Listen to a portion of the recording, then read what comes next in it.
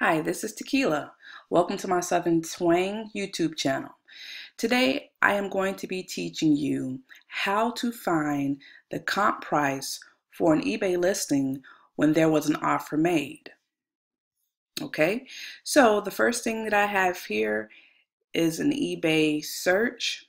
I have typed in sweater vest, men's size extra large cream. What I'm going to do here, because this page is showing me what is still available, I want to do a comp, which is short for a comparison.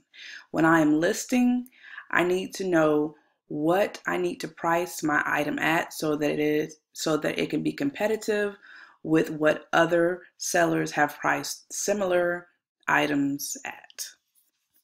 So you go down here, you click on sold listings. This is going to take you to the page that shows cream sweater vests in the size extra large that have already been sold. So let's take a look here.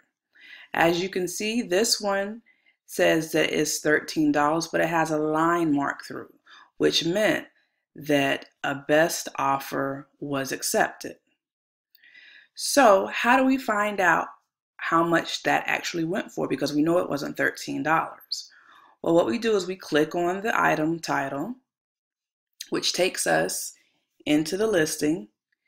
It will say that the item has already been sold, but we don't really care.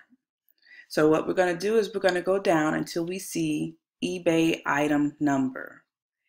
We're going to click on it twice and copy that, or however you need to do. Select it and copy, Control C, whatever. So I have copied that, and here I have another tab.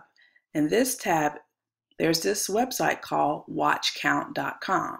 So you can simply type watchcount.com into your web browser, the window, and it will bring this website up. This website, as long as you have the item number, it will tell you information about things that were sold on eBay. So right here in keyword, I'm going to paste the item number and I'm going to click the enter or return button on my keypad. So here is the item, the sweater vest, and it tells me that the current bid was $13. A best offer was enabled, and it actually sold for $7.80. So this is a quick and easy way for you to find a comparable price when a best offer was accepted. I hope this video was informational to you. Please leave a comment in the box if you have questions, hit the like button, and subscribe.